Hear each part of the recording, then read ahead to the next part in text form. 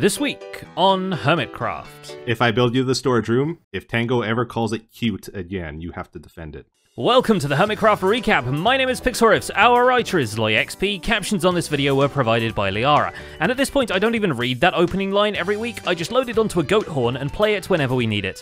The other distant sounds you hear are the server ramping back up after everyone who participated in the charity event makes their triumphant return and gets back to whatever the heck they were doing. Shops appear, diamonds disappear, and goat horn sound bites ring from every corner of the server, meaning the job of subtitling these recaps has now entered hard mode. But with that out of the way, let's take a look at all the events and mishaps that occurred on the Hermitcraft server this week. No, this is a little puppet hole. This is so good for your Muppet skin.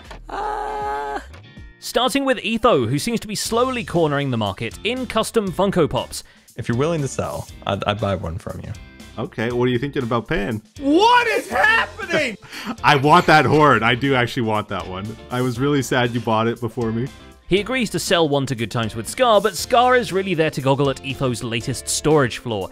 As in, the floor is literally the storage. So let's say I need cobblestone. I look in here, I find the cobblestone. And it switches to it. Whoa! And there we go. So it's almost like, it's like having a chess system that never runs out of space. It makes a change from the floor being Ravagers, which is the key to his Frogger minigame inside the Froglight shop. Actually, the Froglight endeavor is more of a mini shop within a larger game at this point, because there's now a drip leaf parkour section, the road slows you down with honey blocks, and a zombie on the grassy median prevents you from lingering for too long. It's killed BOO a few times, which is usually a good sign that your game is working as intended. Oh snap. So close! But while Etho's Houston Freeway Simulator is not quite open for business, the Hermits entertain themselves with Cubfan135's large and varied horn-based soundboard. Truly, it is impressive that the man convinced people to buy their own voice lines from him. Oh my god, Keep hi! slapping me! Keep slapping! Oh my god, hi! Stop. So, let's go say hello, shall we? Oh my god, hi! Oh my god, hi! Hi! Hang on. Well, I don't We have to communicate via horns! I'm eating a curly whirly right now, but it's nice to see Exuma. That's all I've got.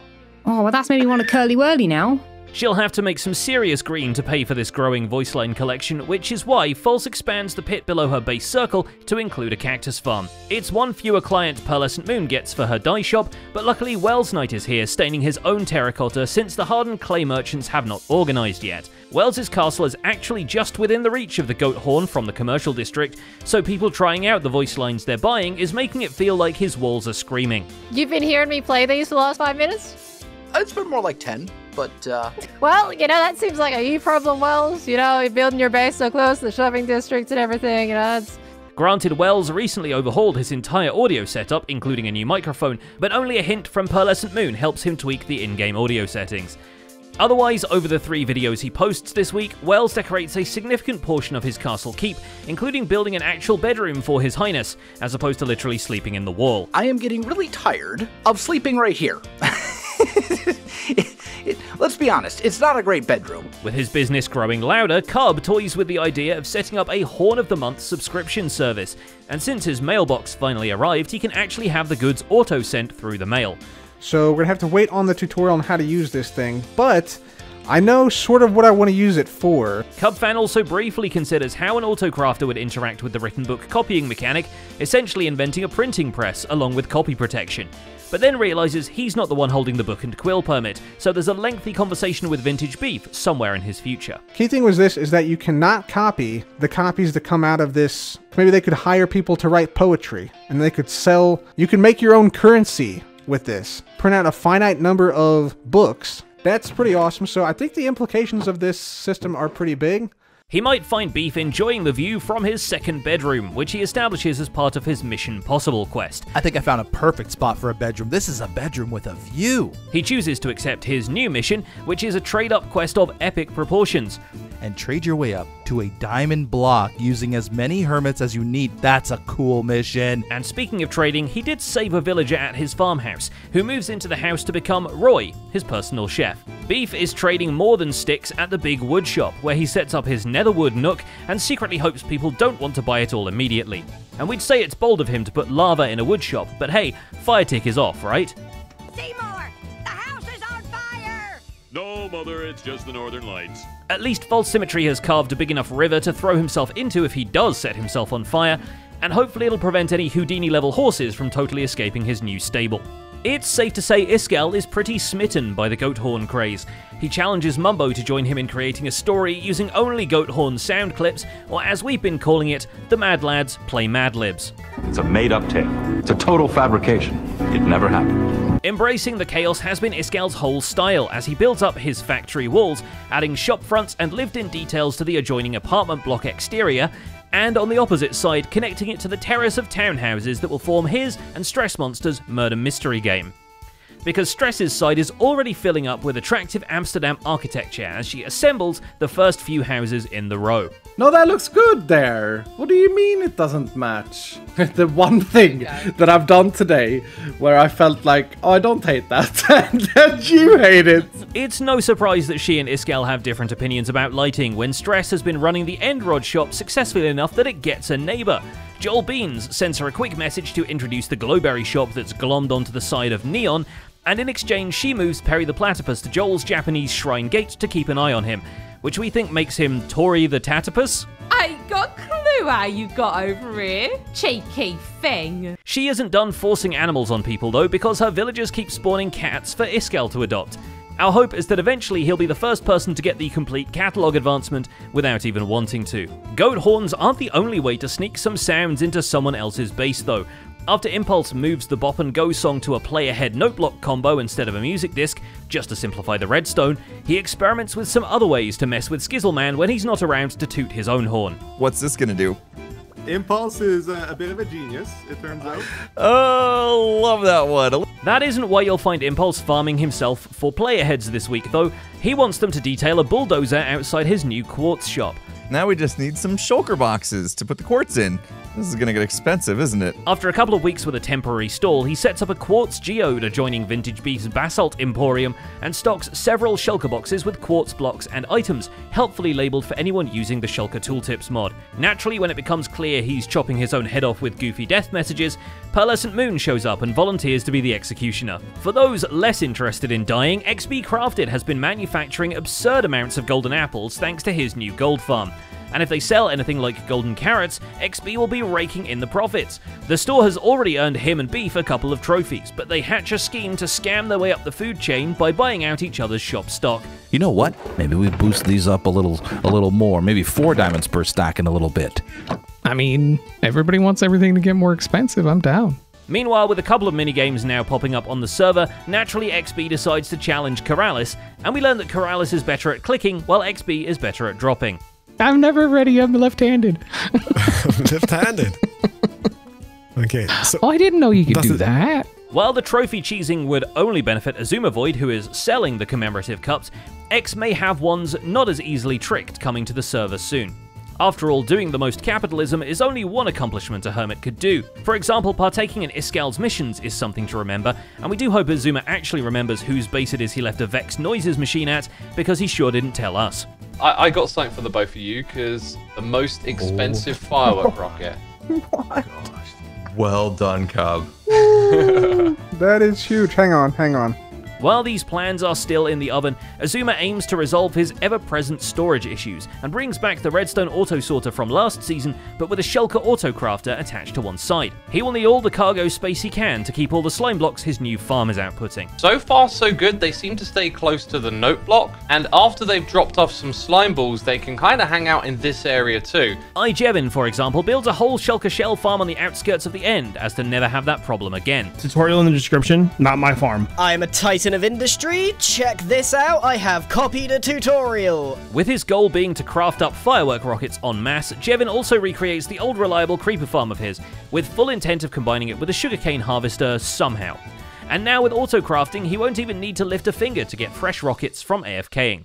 Zombie Cleo, in the meantime, skyrockets in sales. The Cat Cafe bookstore easily leaps above the 1,000 diamond profit goal, earning Cleo the shiny trophy and the first place on the leaderboard.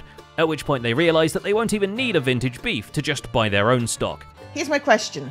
We're just counting the diamonds that we get from our shops, right? If I buy my own products, does the money that I put into my shop also count towards this total? Because I can definitely cheese this system. Before their leader's maliciously secured, Cleo arranges some more legitimate business, though definitely does it through spam email. After they send out a book offering armor stand service and armor stand tutoring, not only does Etho reply wishing to become their understudy, Keralis is willing to labor barter in exchange for Cleo introducing miniature crabs to the more rocky side of his villa shoreline. But you know those little raving crab from the crab dance? You want me to make little tiny crabs? Like the crab themselves in the music video, they're like super red. Having made a few surprise sales, Joe Hills restocks on some of the low-tier books from Cleo's supply of librarians before the Big Wood Collective meets up and decides to commission a grand opening fireworks display from Cubfan. How about when you guys finally moved in, we do a big opening, you know? I like Party it. Is, yeah, absolutely. Why not? Ribbon cutting. I like it. All right. They send Joe in to negotiate, if you will, and he irons out a deal, then goes back to strip mining stone out of the Holmdel area and stashing it for Etho under the Shulkerbox shop. And while he may have mastered the art of placing blocks from a fixed camera angle, his takeoffs and landings might need a little work. Yeah! I mean, that's the real reward. Also the 100 diamonds. Oh yeah, it's funnier if I fly. Now, we're not sure on the timeline, but at some point recently, Smallish Beans took off to Japan, leaving us with a pre-recorded episode answering audience questions. Do you use any weird keybinds in Minecraft? I don't think I do. I think they're all default. Yeah, look. The best information we can offer here is that he shared his crispy chili beef recipe, shows a clip of him younger and totally rocking it at a Battle of the Bands, and also is nowadays binging Gossip Girl while working on builds and material gathering. You will have to watch it yourself for any juicier gossip. Girl. Do you ever miss your old skin? No, it was ugly. The talk around these parts is Skizzleman has triggered a raid, and Gemini Tay is here to help deal with the consequences, while Grian is here to convince everyone to avoid the consequences. Yeah, you gotta ignore it for longer. See, with long-term issues like this, you really gotta commit. Just don't come back for, like, I don't know, a couple months. Oh, come on! Gem's play here is to try and just capture the last pillager of the raid in a hole somewhere, but it turns out the ground on this side of Magic Mountain is mostly made of cactus farm, so the three have to actually fight wave after wave of combatants. The moral of the story here is put Grian into the cactus farm. That was awesome! I think we all learned a valuable lesson. When you have a problem, you should hit it head on. Gem's main quest for this week, however, is to figure out what it is she's actually doing with her side of the shoreline, outside of letting the fog consume her, judging by these shader shots. The vibes aren't helped by her most recent build being named the Collector's House. The vibes are helped by the palm trees, though. Needs a lot of details, but it's coming together. The main thing throwing a shadow over Gemsmouth is Good Times with Scar's unprompted ore mountain, now rivaled by a similar ore block cone belonging to Grian. The reveal that the thing is not only shorter than Scar's one, but also hollow is pretty hilarious. Oh my god, this is actually solid. See? Wait a second! You made a little thick room here to try to pretend it was solid. How dare you? Whoops. There is, mind you, a much better way of keeping your possessions organized, and Etho is kind enough to show Scar his new and improved storage system that surely would help with the ever-growing chest pile at Scar's base. Wait, how did you do that? It was magic. Too bad by that moment, Mr. Good Times has already put all his loot into a brand new cargo car and went to great lengths to decorate the insides in great detail. Maybe his next train will be more organized, we can only hope. I'm worried that I might get storage system envy, or I'll look down on my system. Also, I want to buy these. In his own redstone expertise, Grian is on the way to building up the server's prime prismarine farm, but gets completely sidetracked and also run over when Etho invites him to try out the Frogger minigame. He then also breaks it. Okay, I was like on my way back and I nudged one and then I ruined it. Not a big deal. It kind of is. It kind of looks like a big deal. Tears. While Etho's Frogger game has been turning roads into honey, Rendog has been doing the same with lakes. Excavating the wheat field that's been supplying his packed mud until now, Ren carves away the landscape to replace it with a honey block basin that you probably wouldn't want to go swimming in without your spacesuit. That's the lake done. Wow, we did this in one cut? Hey, we're getting better at this. And finally there's Mumbo, who continues to spawn-proof the nether ceiling below his gold farm by sleeping it all away. Once the farm is operational, he has to buy the Sweeping Edge enchantment from Keralis, who decides he'd actually prefer to give it away than to sacrifice an inventory slot for the 19 gold bars Mumbo gives him. And once he's generated enough gold blocks to sell, Mumbo can't think of many actual uses for gold. This has cost me a diamond to do these gold bars, but by Jove does it look good. It's still worth putting up for sale though, so Mumbo follows the trend of shops that look like they're pulling resources out of the ground, at least when Scar and Iskel aren't distracting him with goat horns. What is happening? What is happening, Scar? I'm never gonna sleep. What is happening? I'm leaving! With a craggy rock formation built, a crane on top extracting the raw gold, and a minecart encircling the whole thing, Mumbo sets up a pressure plate which rolls out the shop's stock in a chest minecart and sends it off again when you leave, making it less gold rush and more gold roll at a pretty casual pace. And that's about it for this week's recap. Our writer is LoyXP and my name is Pixelriffs. Captions on this video were provided by Liara. Don't forget to leave a like while you're still here and subscribe so you won't miss future recaps. Thanks for watching and we'll see you next week.